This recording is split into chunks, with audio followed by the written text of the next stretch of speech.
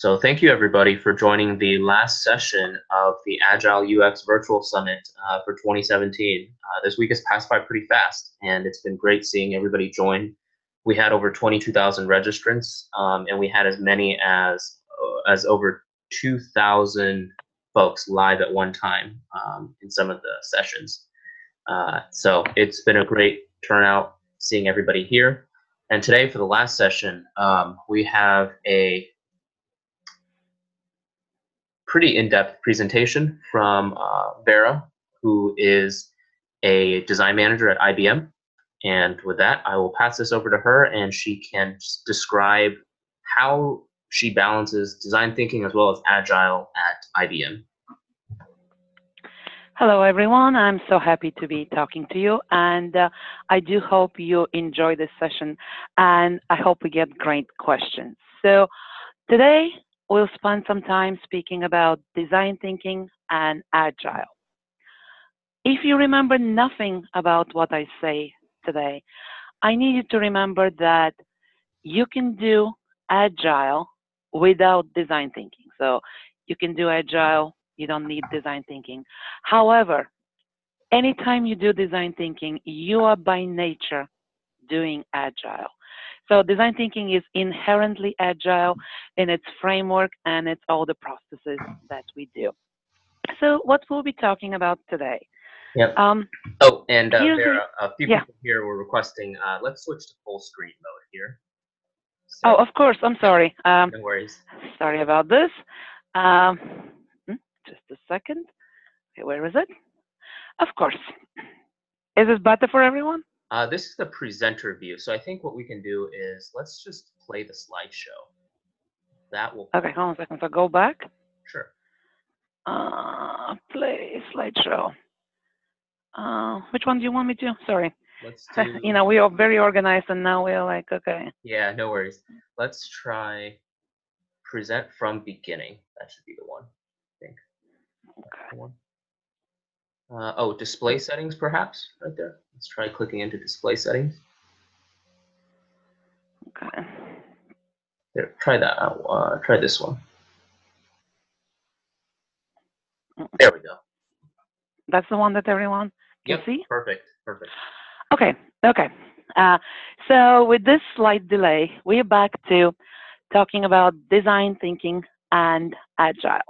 What I'll cover tonight is the origins and how the two methodologies, frameworks evolved, assuming that some of you novices to design thinking and to Agile. I'll cover a little bit of that sort of as a framework, and then we'll go into how design thinking and Agile are integrated. Lessons learned, and then taking any of your questions. So the first question that people very often have and the concern that they encounter when they start talking about design thinking and Agile, they say, hey, one is more of the developers, the Agile, and the other one is more of the creative types, the visuals. And some people even think that there's an inherent conflict or that design thinking and Agile methodologies are not, that they're actually enemies or they cannot be aligned. So how do we answer this question? Think about yourselves. Think on this chart. Would you consider yourself a left brain person or somebody who is more on the right brain side? And again, we can argue that that distinction in many ways, some people take it very seriously, some people have different interpretations, and we all have different tendencies. The answer for tonight's presentation is that in order to do design thinking and Agile successfully, you need to use your whole brain. So in a way, it's an agglomeration, or it's you're using both sides of your brain, both your analytical, logical, logical side, and also much more of your creativity. And they have a lot in common.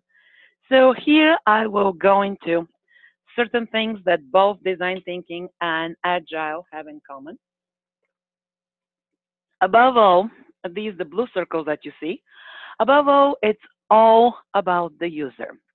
Make the user your North Star, really focusing on user-centered outcomes and designing everything for the user. Then we have this notion, and here when we talk about um, the North Star, I want to reiterate again that when we think about stars, there are more stars in the universe than there are pieces of sand on Earth. So just think about the magnitude of all of this, how many there are.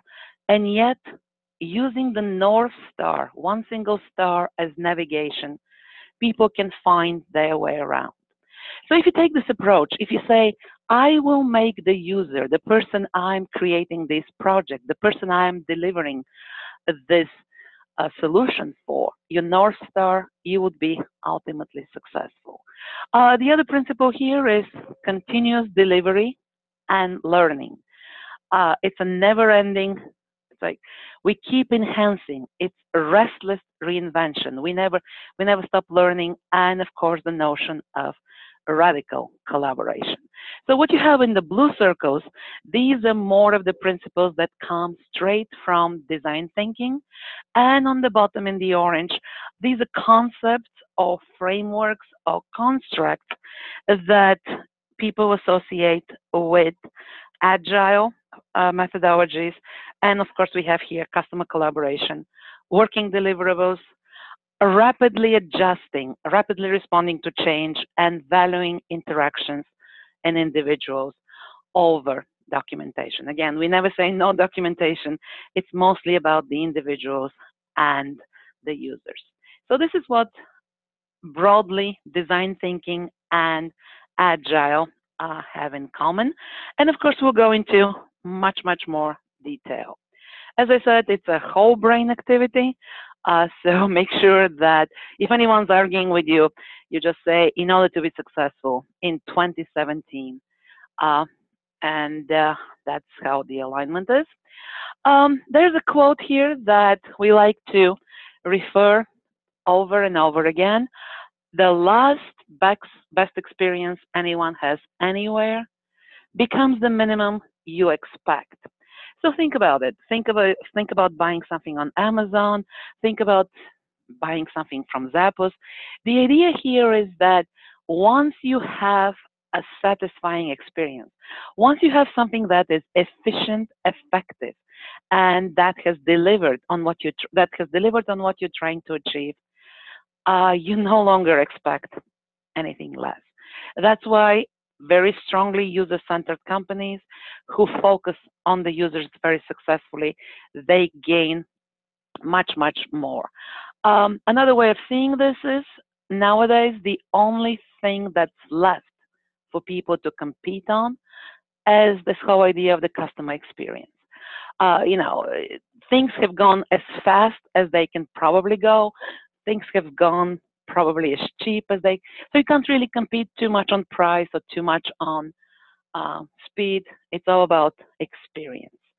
So today we'll look at, as we talk about design thinking, there are certain artifacts that get associated with this framework.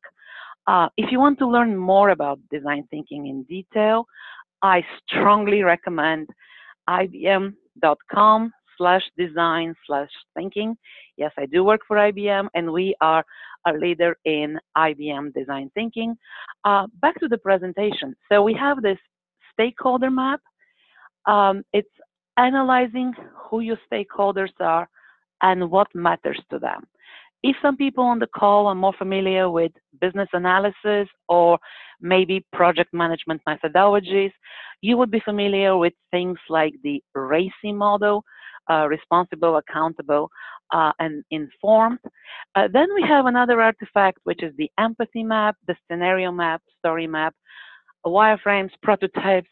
So I can go on for 4 days describing all the artifacts. I just want to show you some of them and much more on the relationship between what happens in the design thinking part of the process and what happens in the agile part of the process, rather than going into each artifact in great detail.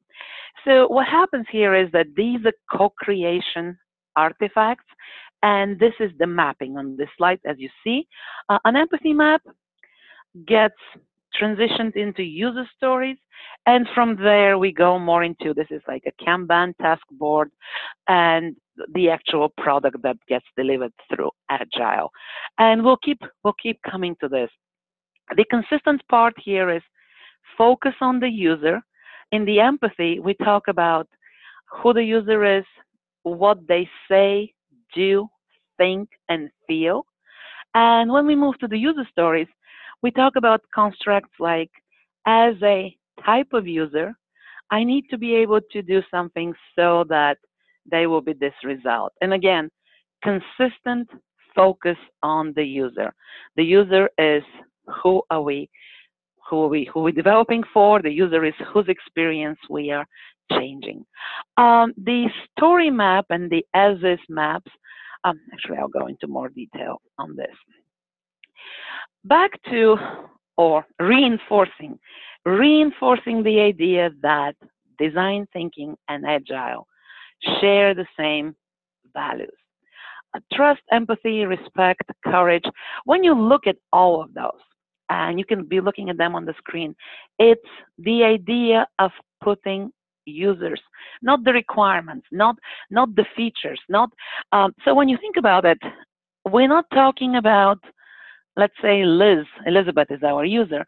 We're not talking about what kind of features or what kind of dashboards or what does she see on her screen. We are much more interested in what her current pain points are in the context of what she needs to do. If she needs to, let's say, if it's a student loan application, or if she's filing her taxes, or if she's applying for Social Security, or whatever she might be doing, or if she's doing something as simple as purchasing something online, we're not necessarily interested in product-centric design. It's in human-centric design. So design thinking helps us move from product to experience, and agile helps us move from requirements, if you would like. And it's much more than that, like really understanding what needs to be delivered to accommodate this experience. And how, because I mean, some of you, I have certainly been part of projects that take forever, and by the time they get delivered, 2 years behind schedule. No one wants them. No one wants them because from the very start, there was no focus on the user, and no one really took the time to understand what the users need, what their pain points are, and how the new outcome or the new solution can help them. So remember, design thinking and agile, about the users, about flexibility, and sharing these key values that you see on your screen. Going further to those shared principles, you have clarity. Clarity of the outcome, and this guides us in every single iteration, in every step of the way. And everything is iterate, iterate, iterate. We bring cross-functional teams and we learn from each other. And we keep enhancing after each iteration. And then, so it's clarity of outcome, and then iteration and learning. Our work is iterative and fast, flexible and adaptive. That's very agile principles. The idea of self-directed teams, build teams with the right skills, and encourage innovation and accountability. So these are the shared principles. And now I'll go a little bit more in the whole idea of what design is. Today, for the purposes of this presentation, and when we talk about design thinking, we're not referring about visual design or fashion design or anything that is focused only on the external or colors or anything like that. Design thinking is about solving difficult problems. It's a framework for solving difficult problems. Some of the projects that I work on have to do with societal issues like trying to prevent the opioid drug crisis. Yes, we do work on portals and websites and mobile applications, and sometimes we actually do a lot of visual design. However, I want you to remember design thinking is about solving problems. Um, and as we're solving these problems, we must solve the specific one, and let's evaluate how effective it is at solving this problem. That's where the principles of agility help us because we keep learning at each additional sprint. We learn more and more what users need, what they want, and how to achieve this. And taking time taking time to define the problem in the beginning so that we are solving the right problem. Probably we'll have some questions later on because you'll be like, hey, if you spend too much time, even before you start your sprint, how much you're spending it on your first iteration or even on playback zero. And I will talk about this a little bit more. So defining the design challenge, you can read you can actually probably read this better than me going through all of this. It has to be significant. It has to be aspirational. It cannot be just something that we do routinely in our matter of course. In design thinking, we talk about the concept of hills, HILL. And what's a hill? It's the outcome. And it has three components. The who, like who is the user, whose experience we're changing. The what is changing. And the wow, WOW. How is this experience really significantly changing for the user? The most famous hill in history is from President Kennedy when he says we're going to send a man to the moon and bring him back to Earth safely. So you have the who, the what, and the wow in this process. And again, the second bullet, express to meet the unique needs of the individual. It can be measured.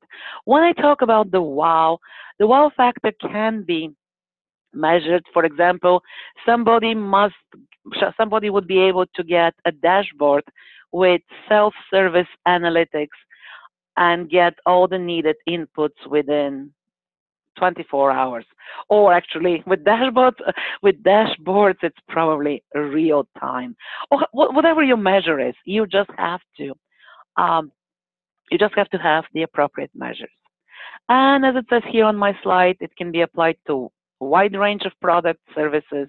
Anything can that needs to be optimized for human interaction. Okay, so some people,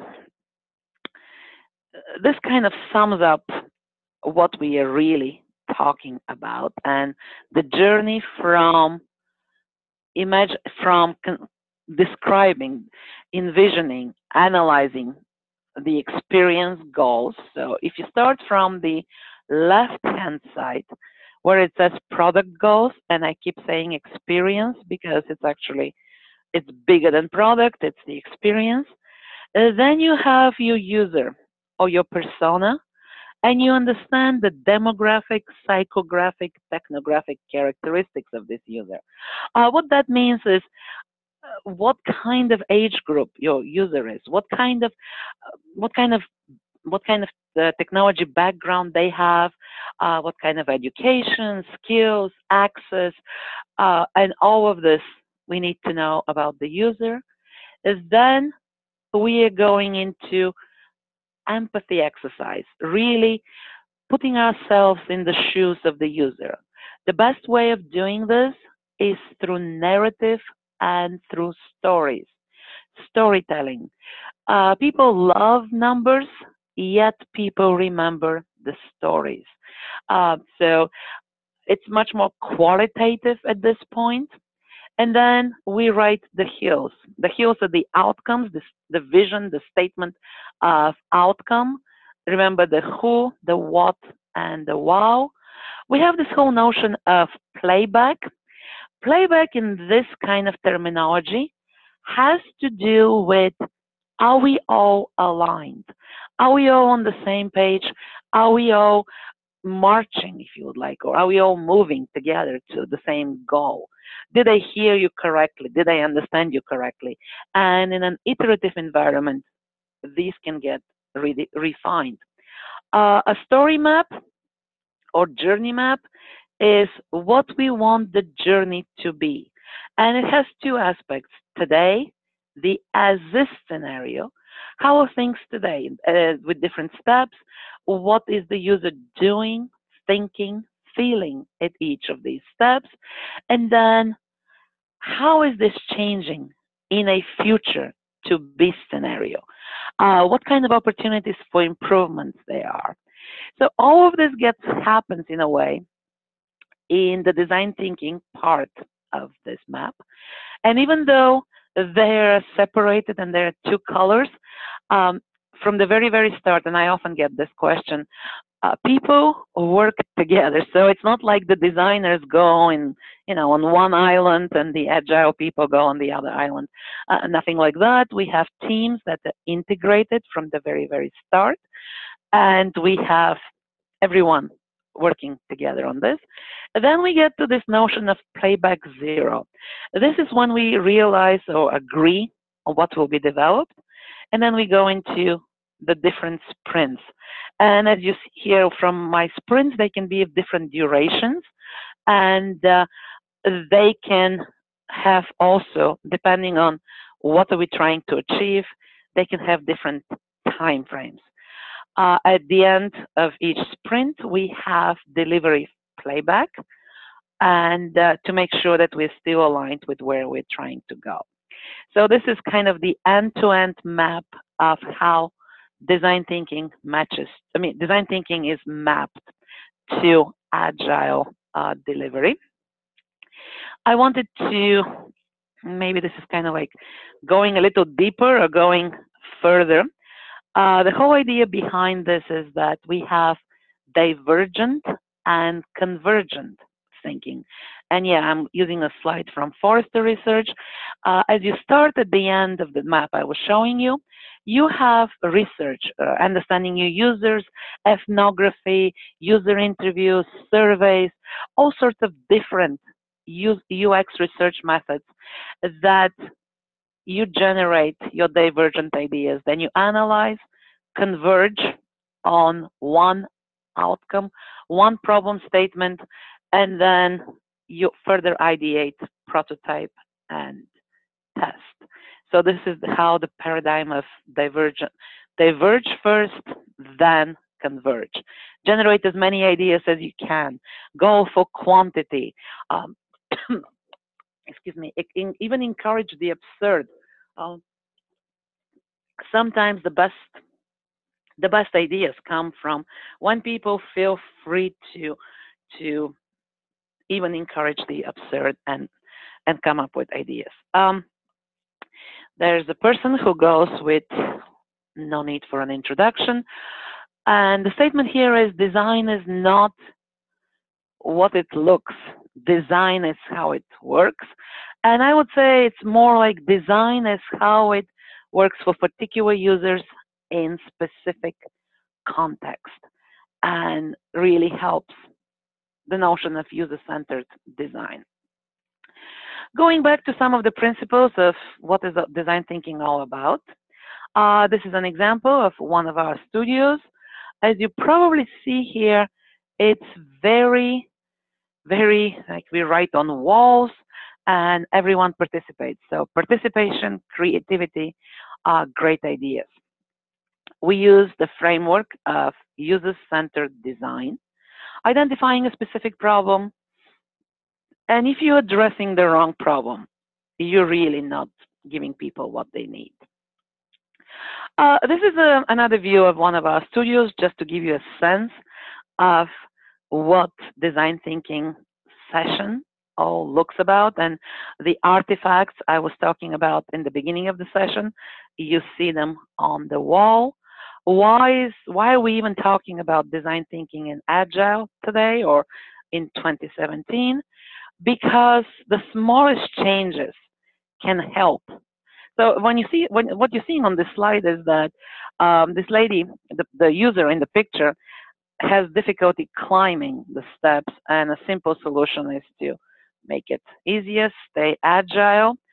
Um, there are a lot of predictions that, well, not predictions, it's the reality of life that a new generation is coming in the workforce, and they're bringing new habits, new ways of working together, and people have to be prepared. So in many ways, the millennials are already almost by nature, because the way almost by nature they are already agile, and uh, if we can help them integrate design thinking into all of this, it would be great.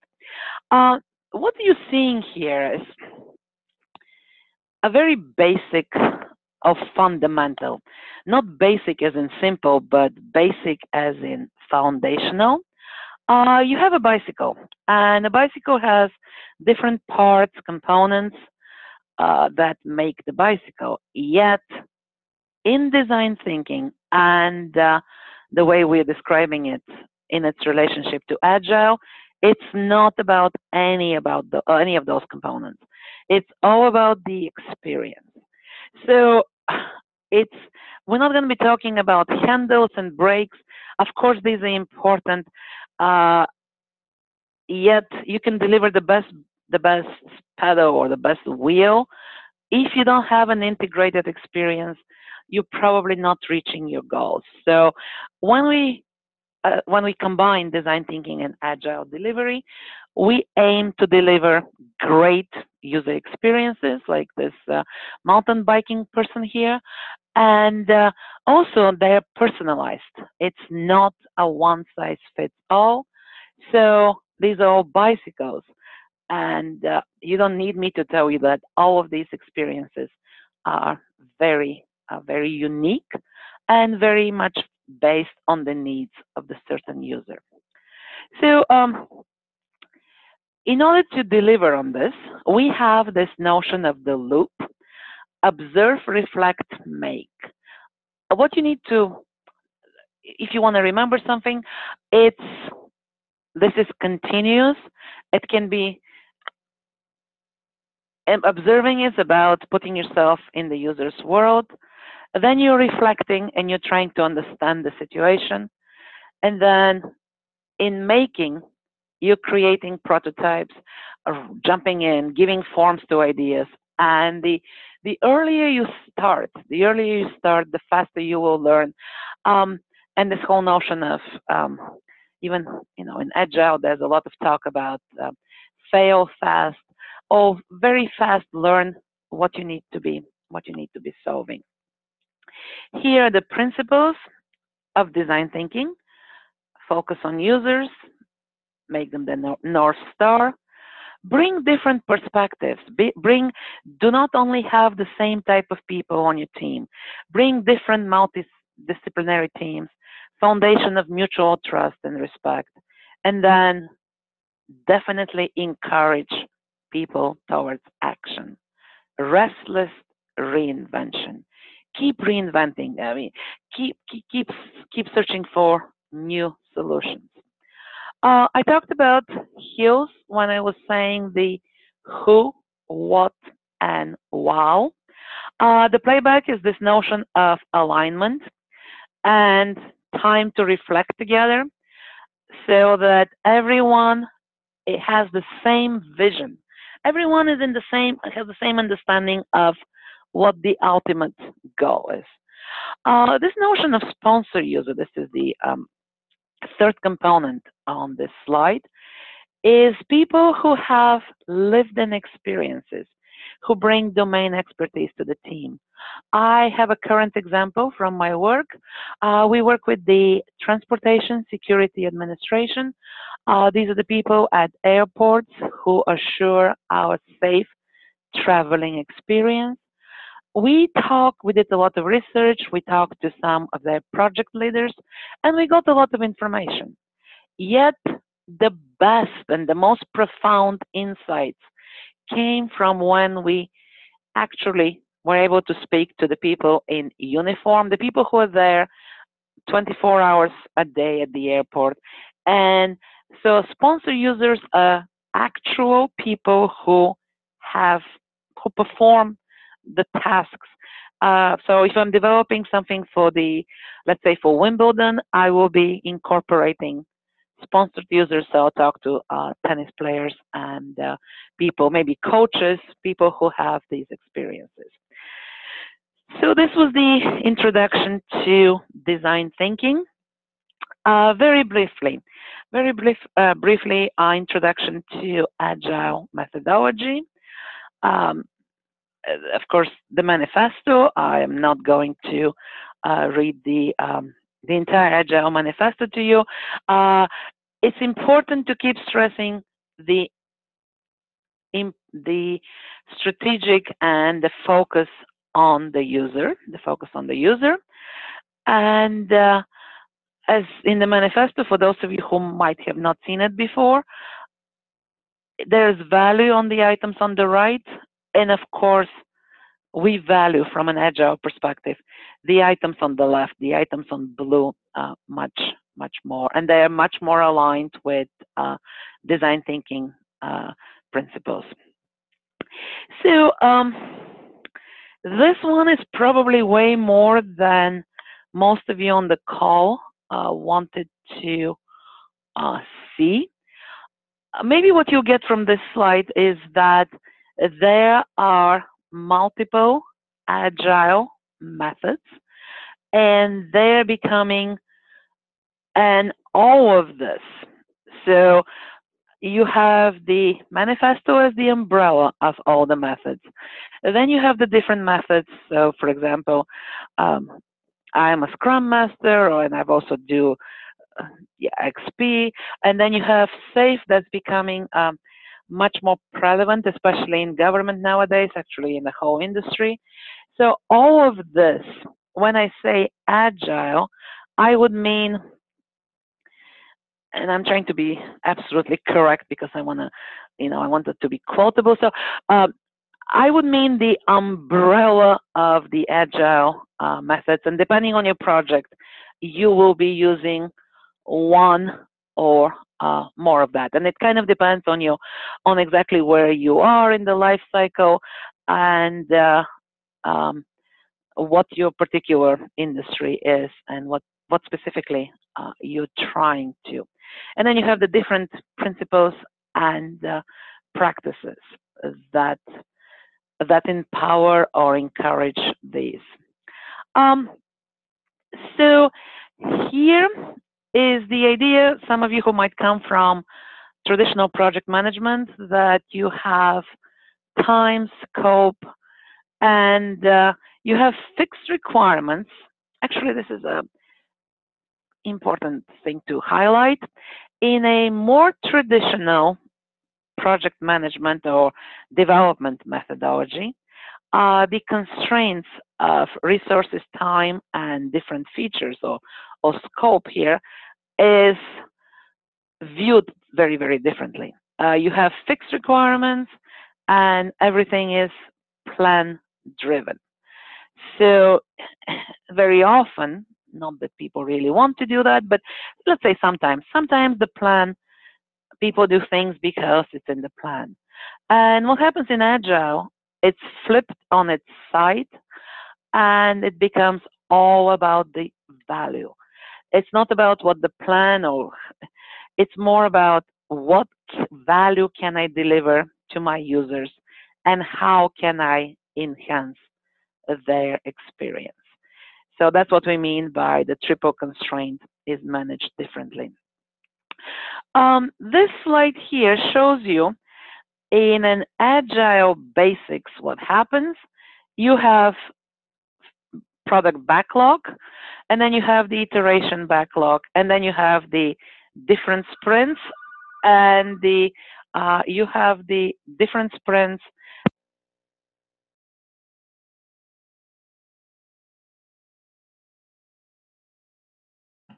Oh, Vera, I think you cut out there for a I second. think something happened to our audio. Oh. Just a second. I'll try to get back to. How do I get back to the phone call? I'm so sorry. Oh, it's fine. You're actually very clear right now, so we can just. Okay. All right. So I'll keep talking this way. Yeah, no problem. Next slide. This is scaling Agile for multiple Agile teams. So in addition to the one product release, you have multiple iteration, multiple sprints. So I'm giving you a sense here on this slide that it's scalable. Some people have this notion that Agile doesn't scale across the enterprise and doesn't scale properly across the enterprise, and this slide is showing that that notion is not quite true. So back to why we're here, integrating design thinking and Agile. After taking the journey to understanding what design thinking and Agile actually are, now we are to the integration point. We saw this one before. Hope now people feel a little bit more, it's like, oh, now I know what she means when she talks about the persona and the hill playback and the playback zero and the sprints. And so maybe this is the money slide, the kind of like the cornerstone slide. You have the hill, what we'll be achieving. So when it says here, one hill, we talk about delivering products with 3 hills. Why 3?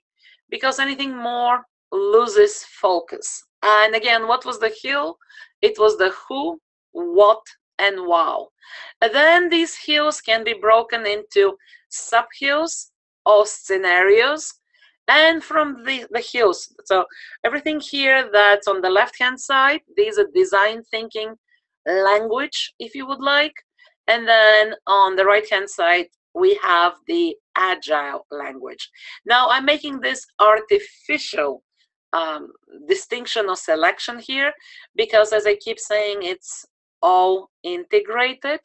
So the hill gets broken into sub-hills, then they become epics, and then they become stories. And then the stories get estimated, and from there, they get prioritized and delivered. A lot of you, if you work with Agile, you're familiar with the notion of MVP. So here we're showing the stages of how, in an Agile process, I wouldn't be delivering the first layer of the wedding cake. It's more of the notion of having cupcakes at this stage, and then delivering the wedding cake. It's a transformative. So if I'm building but these are usable products, and they have MVP value at each stage: the cupcake, the birthday cake, and eventually you have a wedding cake, which has a lot of so the differences, and they deliver different ideas, and actually it's the build-up of this. Okay. This also shows the integration between how design and Agile development. And what we are stressing here, what we want to pay attention to, is that we have design within each sprint. So design doesn't stop. It doesn't stop at iteration 0. It doesn't stop at sprint 0. It doesn't, as you see, it's inside, integrated within each sprint. The green thing on top, for those of you who might be wondering, what is that? That is our sign or our icon for a hill, how a hill is represented and how it moves through the process. And then when my slide builds, that's why I was like, oh, where are the rest of my hills that we will be developing? Okay. And then throughout all of this process here, there's constant alignment. There's constant alignment with the stakeholders and the sponsored users, we have the vision and the intent, and then we have the delivery. And actually, I'll show you in the next slide how all of this works together. Here are the playbacks. And when we say story, we mean our understanding.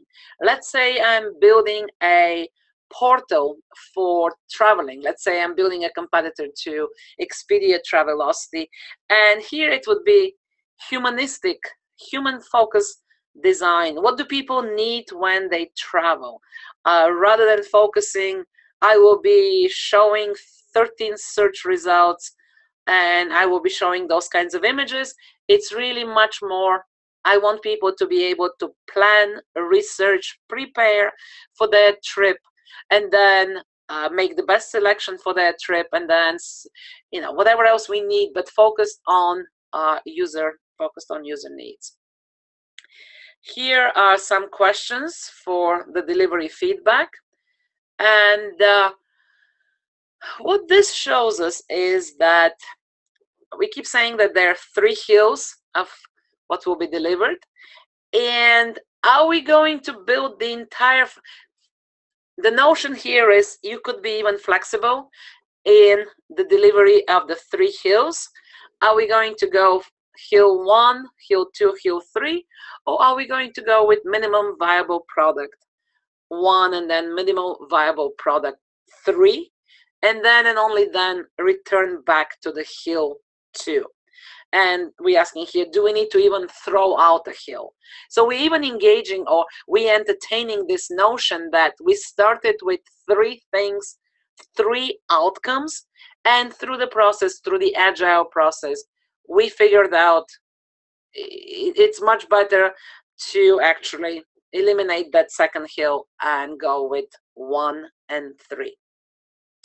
So that's in the spirit of time. We can talk more and more about this. I would love to take some questions. The key takeaways: make users the North Star, practice empathy, solve difficult problems through engaged, diverged, and convergent thinking, and co-create with your clients. So what happens with all of this? Your clients are part of the conversation. If we ask the question, are design thinking and agile working together? Absolutely. Design thinking and agile, a successful partnership to deliver effective solutions to our users. And this is the one that says IBM design thinking, let's think together. I will take questions, and actually I will take questions at this point. Yes. Great, thank you, Vera. Yes, we definitely have a couple questions here, and I'm going to drop the link to our Slack team here again for folks. But I think the first question is actually around the hills. So if you wouldn't mind, could you switch to the slide? I think it was in the middle where you looked at how the hills broke out into the sub hills and then the epics and the individual sprints. So somebody was trying to just get a better grasp on what a hill is from a practical standpoint. So could you give an example of what might a hill be from your work at IBM, and then what might a sub hill be, and what a scenario and how that may break out that way. If there's any examples you could attach to the terminology, these terms here. If you give me 1 second, let's see if I can go directly to this. Can you see this screen? Yep, perfect. Okay, so and let's see if I can show it in a better mode, or let's just look at this. So a hill is Sarah. So this is a shopping example, and a hill is Sarah. This is the who. She can do something. She can do a quick search for all things she wants to buy on a website and get enough information for a decision. And then a sub-hill would be she's comparing the prices, and then she's doing a quick search. So that is my hill. Then the scenario here is, as you can see it, she is searching for what she wants on the website, and she's getting some good suggestions. Then that scenario is also my epic. The searching for what she wants and getting suggestions. And then the first story is choosing address and actually the ability. This is the shopping cart. This is the putting address in a shopping cart and comparing the prices. And the second story is logging in. And then, of course, you have the tasks. This is a shopping example. Most people can relate to a shopping example. I hope this illustrates the progression and the relationship between the hill and the actual taking it all the way to a task level. No, this is fantastic. I think this is perfect and exactly what the person was asking about here. So let's go to the next question, which is really more about narrative. So somebody here is curious. Could you explain why narrative is the best way to empathize with the user? Okay, so that's a great question, and actually it's a quote from, this will be more US centered, but there's a National Public Radio, NPR, Ira Glass. So this is one of his, it's a, for those of you who are not familiar, it's a radio show, and this is one of his, it's called This American Life, and it features different people and different stories about people. And one of his famous quotes is, narrative storytelling empowers you to gain empathy. But let me actually explain it rather than saying where it comes from. People, it's a psychological factor, if you would like. People relate to like objects, like and people remember attributes about people. So if I tell you and by story, actually that will probably be interesting for you to learn, all the literature in the world and all the movie scripts, they did some analysis and it boiled down to six major stories. You have a hero or a person going on a journey, then he or she encounters difficulties, and then he slays them. But more practical. So let's say we are working on improving a web analytics solutions for a principal of a high school.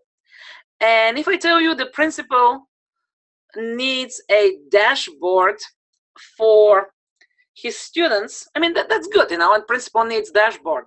But then if I tell you something like this, Mary Jane is a 57-year-old principal. She's been, in this high school. She's been the headmaster of this high school. She's very tired, and I will give you much more context, much more information, and I will tell you what keeps her up at night. So she's sitting there in her apartment with her cats. I don't know, maybe she has dogs, but I'm telling you all of this, and then this person who just needed a dashboard, now you're feeling her pain, that not having this information at her fingertips. She doesn't know how her school is performing. She doesn't know how her students are performing. So it creates a little bit more intimacy and a lot more immediacy. So that's why we talk about customer journey map. What's a journey map? It can be a day in the life of, like this morning I woke up and everything that happened to me in relationship to this problem, not in my whole universe, but it makes it come alive. So more questions? Yes, absolutely. So, so the next question is really about the timing of user testing. At IBM right now in your projects, what is the cadence of usability testing within the sprints? Do you do them after each sprint? Perhaps you could talk a little bit more about the scheduling for user testing. So we try to do user testing as early and as often as possible. It's part of our reflect and explore part. So we, in terms of the sprints, we do them at the end of each sprint. You have to understand, we have projects that have shorter durations. So I can't give a generalized answer on the timing of a project, but more on the sequence. So yes, things get tested. Things get tested after the playback within the sprint, and now the extent to which they get tested depends on the types of users and the types of requirements. Most of the stuff I do is government, public sector, so it would be all the federal agencies, and then Army, Navy, Air Force. So my systems, my applications have very strict accessibility, Section 508 compliance. So in addition to usability testing, we also do accessibility testing. So yes, we do testing within each sprint, and it depends how much testing on what the project is. And we try to do testing with real users. That's a kind of a key component of this. Right. The next question that we have here is, would you say that at IBM, your overall design process is similar to dual track Agile, where you have discovery and implementation sprints happening at the same time? Perhaps you could talk a little bit just about the overall structure. Yes, so the short answer is yes, and we also have projects that build upon each other, and we have projects that for example, we might be working with one agency for many years. So let me see what else I can say about this one. We try to, I was thinking of a current project right now. We're doing a lot of research. We're in the user segment, user interviews, and ethnography part of it, while some of my solutions architect and some of my agile developers are also yeah, they're also working on this as well. So the answer would be yes. Yeah. Got it. And someone here is curious about, if you could, as a follow-up, could you shed some light on your process for accessibility testing? So this person is actually interested to know how you recruit users for accessibility testing, and also just how that gets executed within your sprints. Absolutely. Can we do a whole other session on accessibility testing? And I'm not being funny or anything like that. It's a great topic. So to give you a very quick answer, we work with, for example, you probably know there are agencies that can provide you, like agencies like Respondent or UserWorks, or so we have our own databases of people, and we also work with outside agencies who do recruitment. So I send them a screener, like a set of questions that says we need this particular type of user, and they can recruit these users. Now for the more specific ones, we have relationships with different associations, different organizations that focus on specific types of people. And we're also very aware that like, let me see if I have a good example. We did some banking applications for I mean, there's so many examples. So we work with recruitment, not like, not employer recruitment, user recruitment testing agencies, and then we work through universities. And for example, AARP, American Associations of Retired Persons, they can give us different users, or there are different organizations that can help with this. And we have a very well-established accessibility center, and I can we send more information on that. The point of this I'm trying to make is that we try to test with the appropriate user for the application, meaning if I keep testing with users who will not ultimately be my target users, there's probably not a lot of value in that. And of course we use screen read, we use different technologies, and that gets into more interesting things, like when the user comes, does he or she bring her own cell phone and her own equipment? And the answer is yes, because they're already used and customized. And then probably the follow-up question would be, well, what if you have a very sophisticated prototype, and then how do you balance all of this? And then it becomes even more interesting and challenging. And we try to get people to test for accessibility. Great. The next question is a much broader question, which is really about, at IBM, how did IBM in general manage to standardize this process into what you described today, especially since it was so engineering driven before? What were some of the initiatives that were required to change the mindset and culture and get people to start following this more balanced, design and agile methodology? That's a great question. So it's part of our transformation story that started with Phil Gilbert and IBM Design in Austin, Texas. And when I say IBM transformation story, we did actually this was before I joined IBM. They did a word cloud, and people were giving words like computers and mainframe and things like that. And they realized that that's not the IBM, that's not the new IBM. So in a way, I am actually, this week is my second year at IBM. I'm part of the 1,000 designers. Actually, it's more than 1,000 designers. So I'm part of the new IBM. I'm part of the people that IBM went out and hired design researchers, design ethnographers, and UX people, and people like us to keep changing the culture. But how is it done? We have IBM Design Thinking University. We have a badging system. So for design thinking and also for Agile, we have different levels or different statuses you can achieve. You can be a practitioner, leader, coach, master. So people were encouraged to keep attaining different levels. We have 42 studios around the world. The reason I took because the studios keep growing. I guess the answer would be Phil Gilbert reports to the highest level of the company, and then it's spread across the whole company.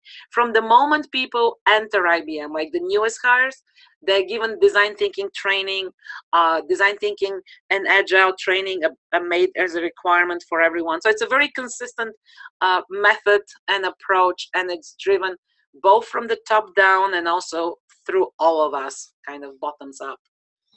And I'm very, very proud to be part of this new organization. Other questions? Yes, yeah, that's a great answer. So the next question is sort of related, which is this person is curious. So could you shed some light on the structure of design teams at IBM, and as a part of that, also maybe mention, is there a certain ratio that exists between developers and designers at IBM? That depends. Okay, so we have two types of, that's a great question. We have two types of design teams, or two types of design studios as well. The one type is more product centric. So we design different products, and then we have more services centered. So I particularly, my organization is on the services side. So the ratio, when you have on the product side, they have more developers, and well, relatively more developers, and on our side we tend to have more designers. But on the product side, I believe it's 1 design thinking person to 8 developers. It would depend on the project, and I don't the best answer, well, actually I would stop at that. Some of them are more product centric, they have more developers. Some of them are more service centered, and we have more on the service centered side, we have more customer experience people, more designers, and less developers. And then the actual ratio depends on the specific project. Got it. And since we are coming up on the end of the hour, we will take the last question here, which I think is a good one to actually close out not just the session but the entire summit on. And that is, in your experience, what tactics have you found to be useful for working with product managers or even stakeholders who are very focused on features? Remind them the vision and the mission. Remind them what keeps people at night. And remind them that if we are working for Social Security Administration, for example, it's not about how many, or let's say, if we are working for IRS and people need to do their taxes, it's not about lines on screens. It's not about, like, it's much more at the end of this, when the person processes his or her tasks, remind them about the users and remind them about the goal and the mission. And that's how you say, hey, you're changing the experience. It's not about product. In my experience, what has happened after they've been through a couple of projects, they do get it. And actually, Jerry, I would like to hear your answer to this question, or maybe somebody else from the audience. Yeah, so in our experience at UXPin, from this is me hearing from a lot of the folks who we have hired now in either product or design roles. What they have found to be useful is really really just an incremental process in terms of getting these folks on board with the value of design and the design process, which is in their experience, they found that showing them that this process is an experiment, right? And then getting them involved at small steps along the way, focusing first on projects that may have the most impact for their life. So, for instance, if a project manager is working on a certain solution and there is something that just can't be figured out, well, that might be a good opportunity for introducing a different process for that, because the current process already isn't working. And then through a series of just light education and light activities, start to get them to see the value of design instead of throwing it all on them at once. In my experience and also that of my coworkers, we found that works much better than trying to show people, hey, here's this amazing new design thinking process that we're going to roll across, and here's the huge vision for that. It's been more of sort of baby steps there. And on that note, since we are over time, Vera, thank you so much for giving us some of your time on a Friday afternoon here. It was a really insightful presentation into how IBM has managed to find the balance between these two worlds and, of course, change the process and perception of IBM from being just an engineering conglomerate into an organization that actually uses design at the center of its product development. And thank you for everybody who's joined today's session, as well as for all of these sessions through the week. It's hard to believe this is the last session of Agile UX Virtual Summit 2017, but it's been a lot of fun having everybody here join us along for the past 4 days. And we will have all of the sessions uploaded as well as sent to everybody in their emails next week. It will come as a batch email, so that way you guys can have that on hand for future reference. That includes the slides as well. And have a great weekend, everybody. Vera, thanks again for the presentation. All right. And with that, we will close it out. Take care, everybody.